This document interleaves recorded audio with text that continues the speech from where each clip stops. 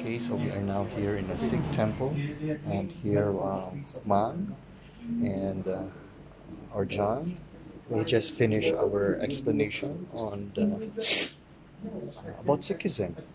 No? And Gary, what can you say about our Sikh section about Sikhism?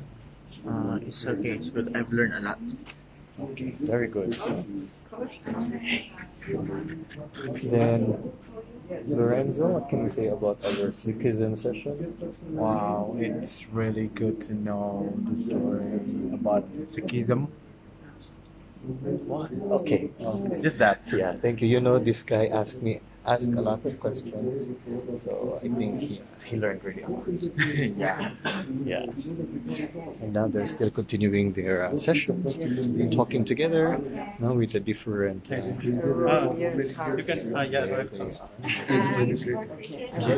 So they are sharing some questions. Features is more detailed. So there they are.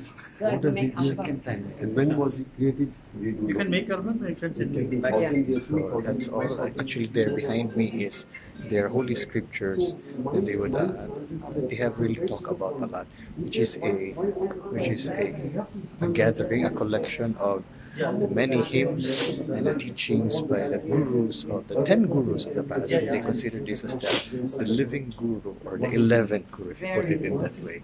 For them, this is now the living guru of Sikhism. That's all for today in our immersion and community exposure. Bye bye.